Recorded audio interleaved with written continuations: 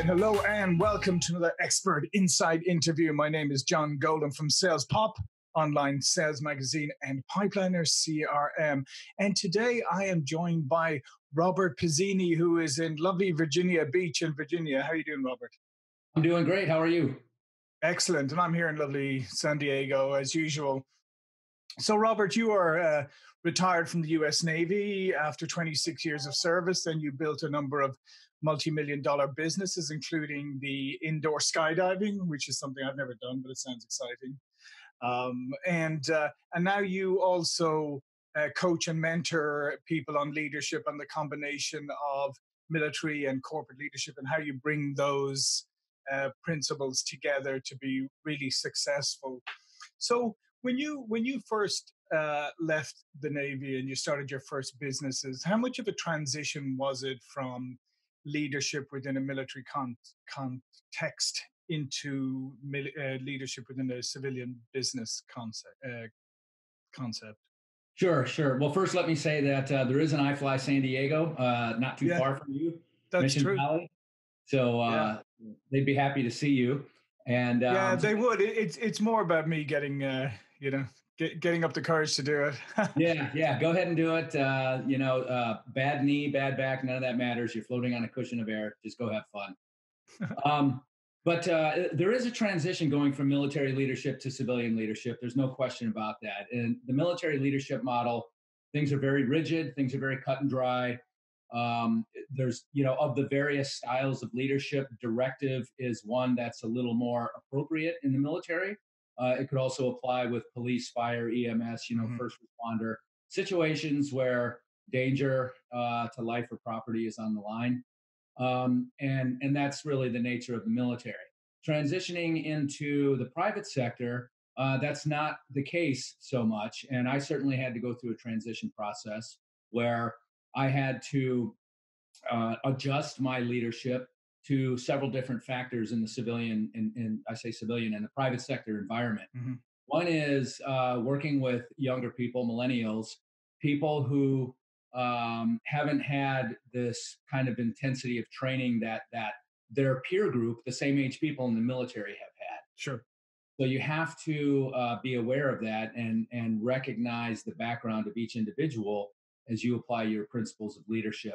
Then on top of that, I would say there's a lot of similarity as well in terms of having a clearly defined mission, mitigating risk. And the other big difference then is in the private sector, ROI, return on investment, is the mission. And in the military, the mission has various different outcomes. Yeah, absolutely.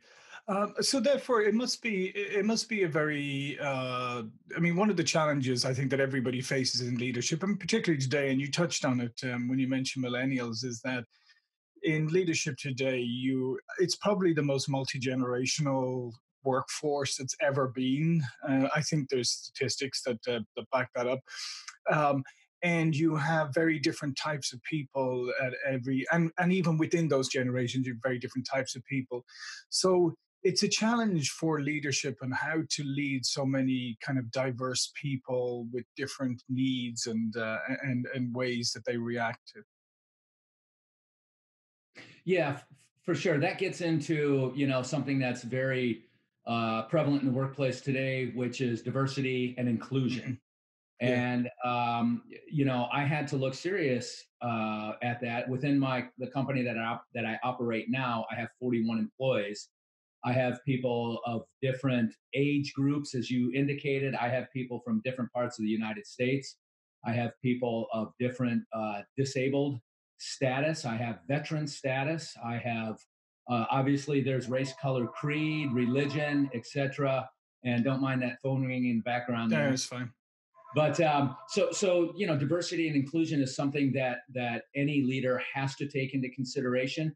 But when I say has to, I don't mean that from an EEOC standpoint. Mm-hmm. I mean that from a standpoint of positioning yourself in strength, or with strength in mind.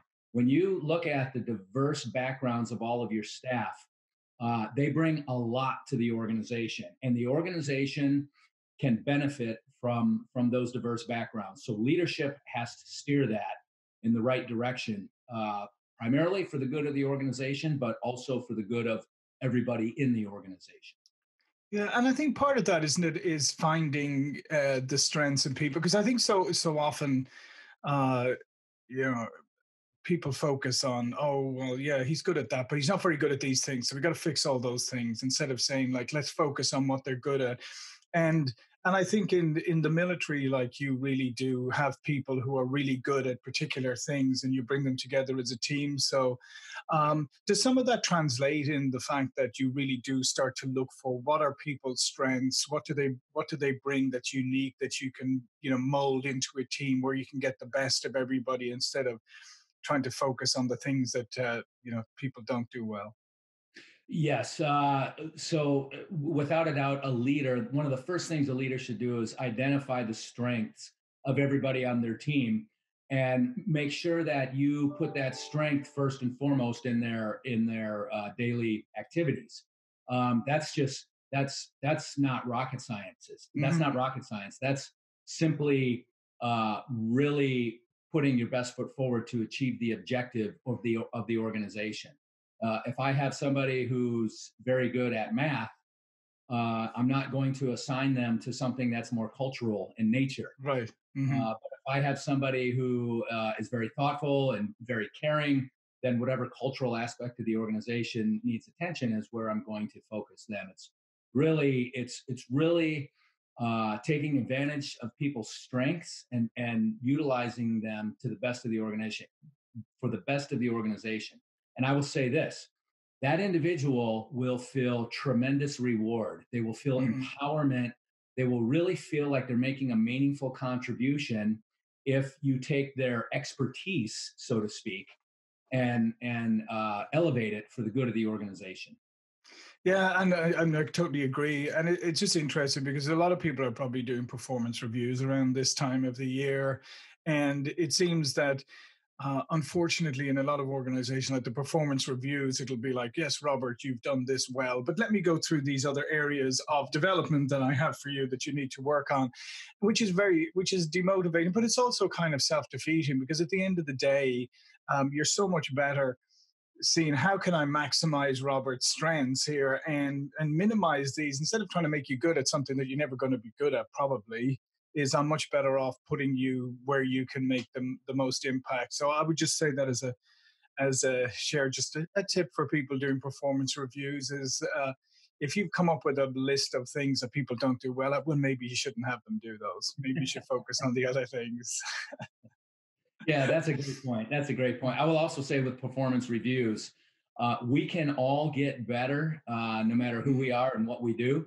And so, my methodology, my strategy for performance review is, number one, point out those strengths, point out the impact they're having on the organization, and then challenge that person to rise to the next step. Yeah, What's the next exactly. level for you in your personal and professional development? And let's devise a strategy to work together to get you there. Yeah, absolutely. I mean, you're much better off having encouraging somebody to go from good to fantastic than you are really bad to somewhat bad, or mediocre to to slightly less mediocre. The Yeah. return to the organization.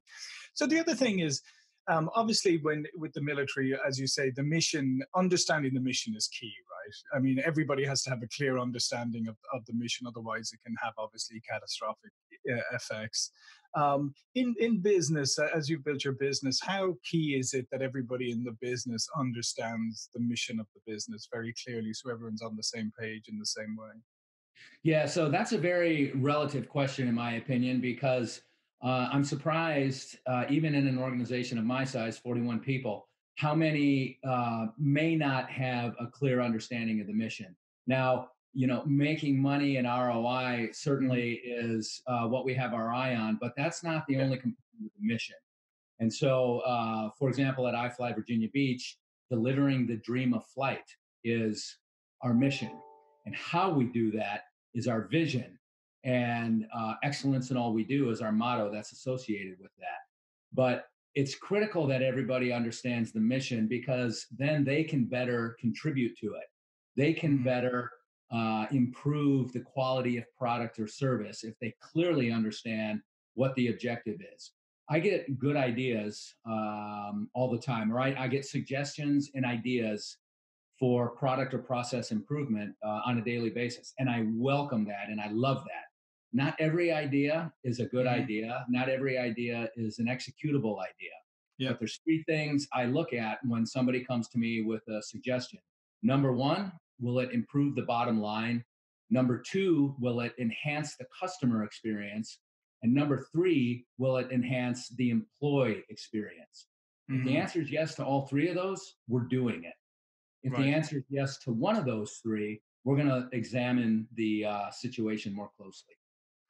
Yeah, and I think that's it. And I think that's an interesting one as well, because sometimes it's in organizations when the companies say bring your ideas forward, that sometimes they encourage people to bring them forward, but they don't really listen to them. Or as you say here, they bring them forward, they examine them, and they don't take every idea. And sometimes people don't understand that. Yeah, just because your idea wasn't accepted didn't mean it was a bad idea. It just wasn't the right fit at the right time. And I guess that's part of the culture you build within your organization. So how much are you deliberate about the culture you build in your organization? Because a lot of organizations, it happens by just organically or by default, or it just takes its cue from the leader. I mean, Sure. how conscious are you about building a particular type of culture within your organization? Sure. So for the first 3 years of our operation, I put out a strategic vision. Every year in Hmm. December, I launched the strategic vision for the following year. Um, and promoting a positive culture was one of our focus areas for the first 3 years. Promoting a culture of fitness, promoting a positive culture within. For the last 2 years, culture is its own section unto Hmm. itself within our strategic plan. So culture went from being a line item to being 7 or 8 bullets unto its own. And so culture is is formed or enabled from the top down. So I will create an environment where Hmm. culture can flourish, a positive culture, but it's realized from the bottom up. At the end of the Hmm. day, the team experiences a positive cultural experience, a positive culture in the workplace, or they don't. If they don't, I've got to do something about that. It is, again, when you look at retention of employees, that positive culture is very important to them. By way of importance, um, the fifth the fifth measure of why I like my job in recent surveys, not only in the U.S. but in Canada, France, Great Britain, etc. The fifth reason was pay. The first reason was making a meaningful contribution to the team. And the second reason was, do I have good leadership? Do I have leadership that cares about my well being? So, Hmm. culture, huge. Yeah, no, absolutely, and I think again, it's one thing that companies need to look at, because a lot of it just grows organically, and if it grows organically, who knows what kind of culture you're going to end up with. Hmm. You have to be deliberate about it. And I think the other thing that you touched upon there that I think is really interesting is the idea of retention, because one of the challenges I think that organizations face now is that, I mean, especially now with younger people coming into the workforce, is millennials tend to, the statistics say, 2 years at a job, right? Because That's they right. want, they want to move on. So you obviously have to have a culture in an organization where you can onboard people, get them into the business, get them working, get them productive quickly.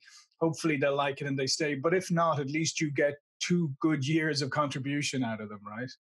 That's right. That's right. I have to say that my objective as a leader and my definition of leadership is to take my education, my training, and most importantly, my experience and help those under my charge get to where it is they're trying to go, help Hmm. them accomplish what it is they're trying to accomplish. Now, a lot of that is internal to the organization in the workplace, but it's not all internal. If their objective is to move on to a larger organization and seek higher responsibility and greater pay, I want to help them get there. Hmm. And so and that's a good and that then doesn't really have a time frame, right? So that could be a short term thing, it could be a long term thing. That's absolutely right. I invest in all my employees as if they're going to be with the company in perpetuity. But you know, in reality, that's not the case. I understand that. But these young people who move on and do good things with their futures, hopefully our paths would cross again one day, and we can find mutual benefit down the road. Mhm. So, what advice would you have for other leaders? Because I know you do leadership coaching and that and help organizations. So, what are a couple of things that you would advise leaders and organizations maybe to look at this year that they may not have looked at as closely in the past? Sure. There's two things that I'll be very specific about. One is the skills of a leader are perishable. If a Mm, leader doesn't practice his leadership capabilities on a daily basis, they will dwindle or they'll never be established to begin with. And so, just like a musician practices for the concert, just like an athlete practices for the game, a leader has to practice on a reoccurring basis to maintain and advance their leadership skills. And when I say reoccurring, I mean daily. And that doesn't mean you have to read volume after volume on leadership on a daily basis. It means you need to carve out 5 to 10 to 15 minutes to hone your leadership skills on a daily basis. And there's many, many different ways to do that. And I can help people, by the way, through Elevate Your Leadership, an offering that I have. I can help leaders focus and advance their leadership. So, number one, study and advance your leadership on a daily basis. Don't let it perish. Number two, what I have discovered as I am well into my second career, so to speak, is that the most important things a leader can pay attention to are the following: rest, hydration, nutrition, exercise, brain and heart health, and lifelong learning. Those six things are so interconnected that a change in any one of those six will have a corresponding change in one or all of the others. For example, if you are not well rested and you're not well hydrated, you might not be in a good position to make good decisions. And you mm. have to recognize that. So rest, hydration, nutrition, exercise, brain and heart health, and lifelong learning. And again, in my leadership offering, I dive deep into all six of those components of of what I call optimizing your leadership for the rest of your life. Now, those are fantastic tips. So there you go. If you haven't slept very well last night, you've skipped breakfast, you haven't had anything to drink, probably not a good time to make a decision. That's right. That's absolutely right. Certainly not an important one. Yeah, exactly. Yeah. Or maybe your decision should be to go back to bed and get some proper rest before you make your decision. But listen, this is fantastic, Robert. This has been fascinating. So before we go, if you want to tell people a little bit more about yourself and your organization, how they can contact you. Yeah, absolutely. So the summary is I've taken my 26 years in the military, my 10 years in the private sector, and I've created a leadership offering that is unconventional and it's unlike anything you've experienced. The kind of certified organizations that are out there are good. I've been to them all, but my offering is very unconventional and very different. It's high energy, it's very modern, and it not only looks at today, but it looks at the future. Visit robertpizzini.com to learn more about Elevate Your Leadership with yours truly, Bob Pizzini. Absolutely, that's fantastic, Bob. And all of this will be in Bob's profile on Sales Pop. So again, listen, thank you for talking with us today. Hopefully, you'll come back and chat with us again soon, and we'll dig a little deeper into some of your other ideas. My name is John Golden from Sales Pop Online Sales Magazine, Pipeliner CRM. See you all for another expert interview really soon. Thank you. Thank you, John.